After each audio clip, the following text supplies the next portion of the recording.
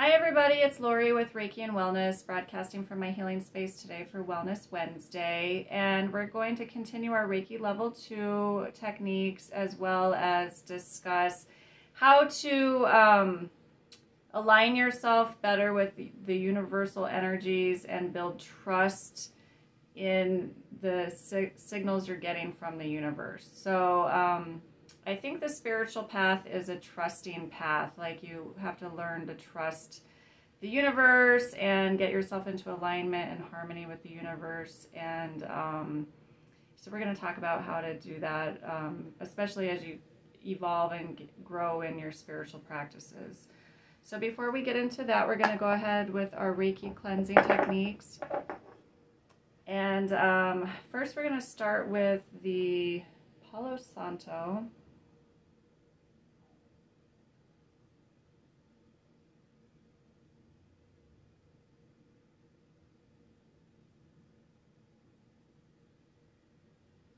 We're going to go ahead and cleanse our energy field, or our auric field.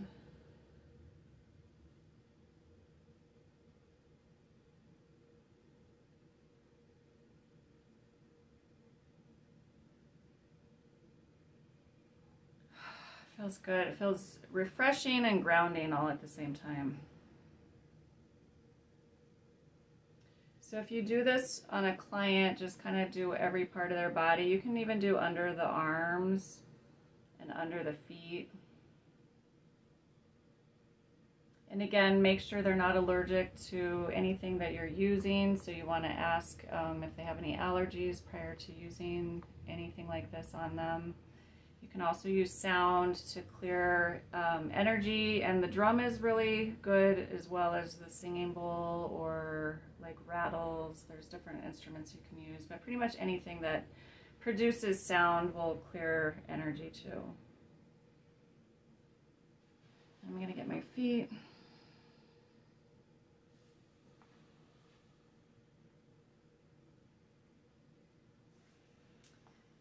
And then we're going to spray ourselves with an energy cleansing spray. This is Florida water again. So before you practice on anybody else, you really want to make sure your energy is clear. And you also want to clear your energy after you practice on them. So we don't do that as much in the video, but after you practice on somebody, you want to, again, clear your energy field, because you may pick up on things unintentionally. And, you know, taking a good shower afterwards is helpful too. And then we're going to use our essential oils. Tonight we're going to use clove oil, and then lemon and eucalyptus oil. So this is a very strong combination of oils, but I'm feeling like I want to clear a lot of energy today, so that's what we're going to use.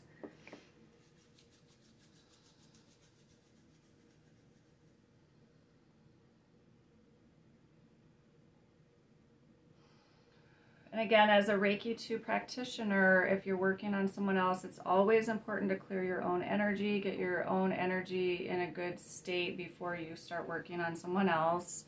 That's just good energy hygiene. And then you want to go ahead and, you know, work on their energy field and clear anything for them. You will clear their energy as you're working on them too, so just keep that in mind. So I like to keep the essential oils on my hands as I'm working on the client. You can wipe them off a little bit if they get to be too pungent, you know, so keep a towel by you. And then we want to just go ahead and open up our own energy field, and if you're doing this for somebody else, you do it for them too. We're going to envision the Shoku Rei symbol. So the Shoku Rei, just want to kind of imagine that. You can put it in your hands.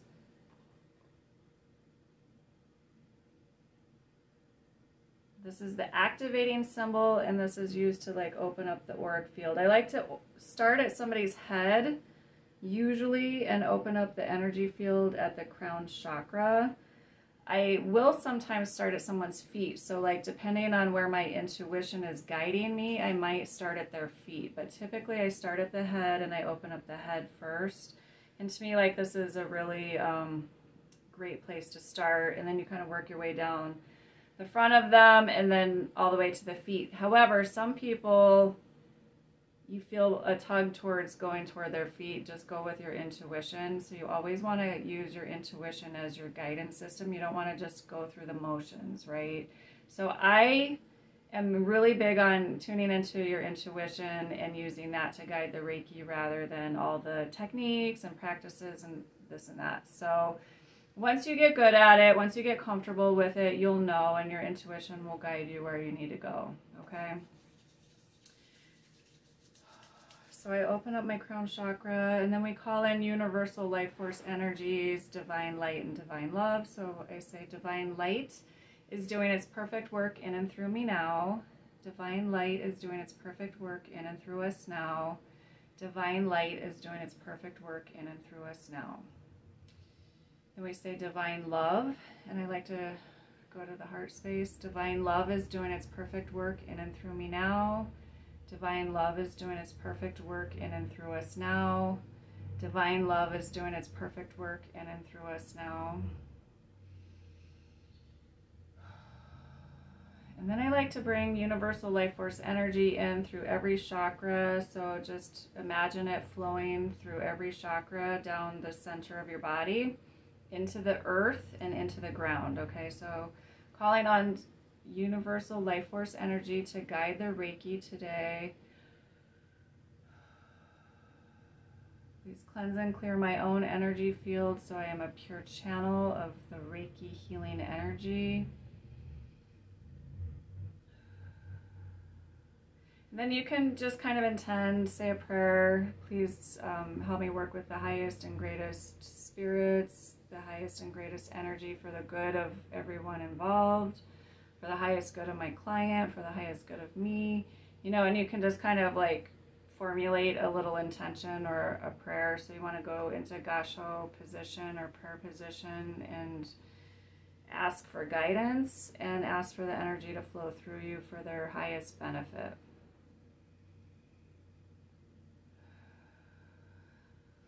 And I'm smelling the oil, so I'm breathing that in. Okay. So then we want to run it through our energy field. And then you start at somebody's head and you just start holding your hands at their head and start allowing the energy to flow through your hands. So if you have to generate the energy between your hands to build it, you can. Once you're activated to the symbols, it pretty much the Gasho position will activate your hands, but you can do it however you want. I always like to do a warm-up, and then I go over to the chakras, and we start at the head. So if you're a good empath, you're going to feel some of this in your own body, right? So different practitioners have different skills and talents and abilities. But if you're an empath, you might actually feel everything in your client's body in your own body. So that's how I learned about my own empathy skills as when I started doing Reiki on other people. I would feel like if they had a headache, I'm like, do you have a headache? Because suddenly like my head would hurt. Or how are your sinuses right now? Because suddenly my sinuses didn't feel good. Or are you having issues with your throat? You know, and like I would go over all their chakras and all over their body, even their arms. I'm like, have you had an injury on your shoulder? Because like then my shoulder would hurt. So every place that I directed the energy, I would feel their issues in my own body. So that's why we also want to clear and cleanse our energy after we work on somebody, because if you're that much of an empath, then you're going to, some of it might kind of absorb into you. So you definitely want to take care of your energy field after you've worked on somebody. But for me, it's just information, right? So like I just use it to inform me about what they need the most healing on, right? So if I'm feeling it directly in my own body, then I know, oh, I need to spend a little more time on their shoulder, or I need to spend a little more time on their throat chakra. And I can feel in my own body when the energy has moved in their body. So that's also like a big signal. Not everybody has this experience though, so you just have to trust that the symbols are working, trust that the energy is working, and really try to tune into at least some kind of sensation that you're getting off your hands or in your own body. Like maybe your body is sending you little tingles or something else. to signal like the energy has moved and it's time to go to the next chakra or the next area on the body, right? So for me, it's like I can just feel it in my own body, and then I know like when something's moved because it feels like it moved in my own body. So that's particular to me, but other empaths and other healers have that going on too. So it's nothing to be alarmed about, but it's definitely something you want to take care of too, because once you move the energy and you release it, so I release a lot through my breath, so I'll breathe it out, right? So then now it's not in my body anymore, it's been released. I will release it through breaking up the connection. So you can break up the connection after you move the energy. You can simply sweep it away. You can shake your hands and send it down to the ground, and you know, thank the earth for receiving the energy. Things like that, but you definitely don't want to hold on to someone else's energy, or obviously their issues and their pain and their blocks and all of that. So it's really important to move the energy, breathe through it, release it. You know, if you feel like you need more insurance, do more cleansing techniques, things like that to move the energy and to clear you of that energy as well. So it's nothing to be afraid of, it just has to get moved. But anyway, that's how it works for me as an empath. Like I actually feel what they are experiencing. So it's pretty intense actually sometimes. So that's what I say, you receive as much Reiki as you're giving, because you're now in their energy field. And then if you're an empath, you're actually even more connected to the energy field. So it's like you're receiving the same healing that they are. So we're just going to go ahead and just give ourselves like a little Reiki right now. Breathe it out. I feel my feet grounding more to the ground as I do this. And then we're going to work with a few symbols and talk about how to build more trust with the universe and our spiritual path. Because as a Reiki practitioner, as a spiritual person, or anyone really who starts to follow their spiritual path, when you start following your spiritual path, it's really a path of building trust with the universe, building trust in your own intuition, building trust in your own psychic impressions. Like it's a whole lesson in trust, right? So you're trusting that you're going along the right path. You're trusting that you understand what you are feeling. It's like you're learning how to trust a whole new system of knowledge and wisdom, but it's all like, you know, maybe nonverbal. It's not something you can really pick up in a textbook. It's something you have to learn to work with and learn to trust. So there's like our big picture, the outer life, where we're learning to trust like the path we're walking and our spiritual truth and our spiritual path and our reason for living, really, like the reason we came to Earth, the reason we're in, you know, we are here, what we're here to do, our mission, our purpose. So we're learning to trust in that, and we're looking for symbols on the outside of our life to reflect back to us that we're on the right path. So I found that over time, like whenever I would get like little symbols or little like nudges or different things, it would just always build reassurance within me that I'm doing the right thing, I'm going in the right direction, I'm on the right path, right? So intuition is usually pretty subtle. If you're having like freakouts about things, that tends to be like some paranoia or some old trauma coming up. But definitely you want to go with your gut feeling. If something doesn't feel right, then, you know, you got to learn to trust that, right? So you don't want to just do things blindly or head in a direction blindly. So I do like a few things that give me extra insurance that what I'm doing is the right thing. So I will look for symbols like out in nature. So I'll get like little feathers or something that indicate to me like things are good, we're on the right path. I will find like number sequences adding up, like, you know, the same numbers like 3 times or whatever. So 555, 111, things like that. So that's always like a message to me that I'm on the right path. Things are good. We're going the right way. I consult like oracle cards. I check in with my spirit guides through oracle cards. I sit in meditation and I have conversations with my spirit team and ask for guidance.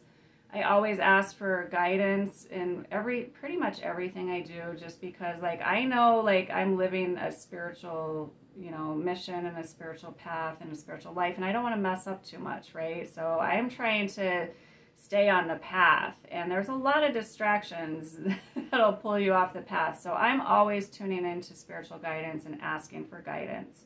So I ask for guidance all the time. I ask for protection all the time, because I want to stay on my path. I don't want to be distracted. I don't want to be pulled off. I don't want to zig when I should have zagged, right? So I'm always looking for the universe to give me reassurance and give me clues, and and it's like a little game that I play with the universe, but it's helpful to build trust in the spiritual path and your spiritual purpose, and know that what you're doing is right for you, right? So not everyone can tell you what's right for you. It's an internal thing, right? So I've definitely done things that weren't right, and I was like, now I gotta like undo what I just did and go this other way, because that's the way I should have went in the first place, right? So it's not that you can't integrate the things that weren't right or they weren't useful, but like really to simplify your life, you want to look for these signs and symbols and get into communication with the universe, into communication with your spirit guides, into communication with, your internal GPS system, because that will save you time and effort and mistakes, right? So the more you get tuned into yourself, into your own spiritual guidance, the more your path should flow, right? So you really kind of avoid all these pitfalls if you can get like locked in. It's also important in Reiki practice to be tuned into your internal guidance system, because you're going to use that when you're practicing Reiki on other people. So, I found Reiki basically to be a reflection of my own intuition, and helps me like even when I doubt what I'm experiencing or sensing or feeling, I'll ask the client, I'm like, is this going on for you? Or do you have, what is going on with this? Does this make sense to you? And they'll always affirm it. And I'm like, wow, that was the weirdest thing that like was coming into me. But because I can have a dialogue with them, I get instant feedback, right? So you're going to use your intuition in Reiki a lot. And the more you do Reiki, the more psychic you become, and you'll receive all these psychic impressions that will, give more wholeness to the energy picture for your client, right? So when you're tuning into like blocks in certain areas, and then you receive a psychic impression about like how it started or what it's related to, and then you have a dialogue, then you're kind of becoming like a counselor to them about this issue, right? So all of our issues stem from like an emotional situation. So emotions settle into our body. They don't leave us, right? So unless we release the emotions in healthy ways, anything that doesn't get released gets trapped. And then you tune into the trapped, stuck energy when you're doing Reiki. And if you can use your intuition to guide you, and if it can inform the healing work, then it's just a better experience for your client, and it's, reaffirming for you about like your intuition is on point, right? So you're learning to trust the universe in every single facet of your whole life once you start walking this path, and once you get into the Reiki practices and you start facilitating Reiki for other people. So you can use it for yourself, but it's really more informative to use it with other people, because you get more feedback, and you start to understand yourself better, you understand your skills better, and it just leads you further and further onto the path, right? So those are some ideas. Today we're just going to go ahead and use a little bit of Reiki 2 symbols to help us like build more trust in ourselves and into our guidance. So we're going to just go ahead and visualize And maybe like intend, say a prayer that to our guides, to our higher self, that we would like more clues, more indicators that we're on the right path, and more intuition about how to get more into alignment with our path and our intuition and our own inner knowing. So we can intend for that. So just go ahead and visualize and talk to your guides for a little bit. And say thank you for all the help that you do give, because the universe is always trying to talk to us. We just have to get like more open to receiving the information, because it's always out there. It's always, the universe is always guiding us. It's important for us to get the messages though, right? It does nothing if the messages aren't received. So we're going to use the Say Hey key symbol.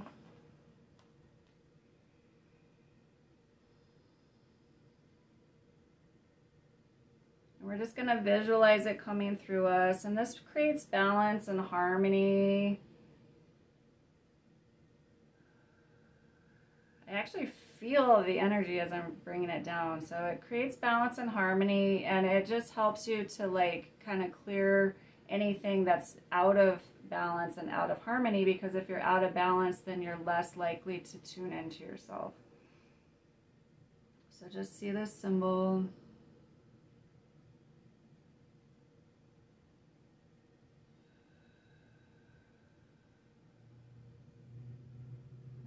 So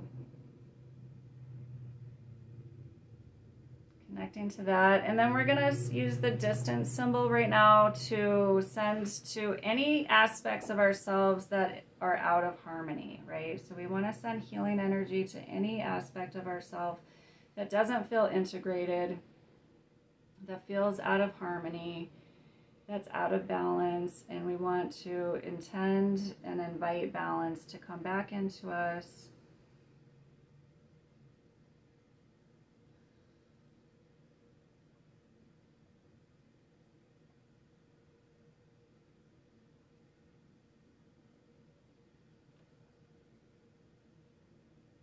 You can just visualize the whole symbol and then just invite it to come into your energy field.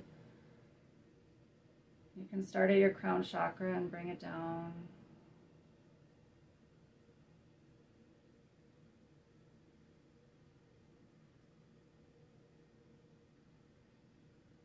And it's a big symbol. I do have the videos on my short video tab on YouTube, so you can check these out again.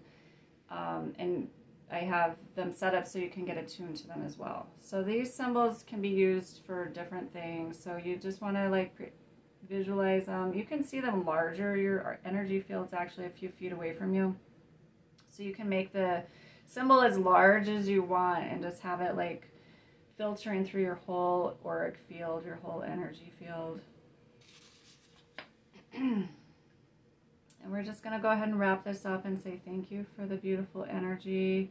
Thank you for guiding us, and thank you for helping to keep us on the path.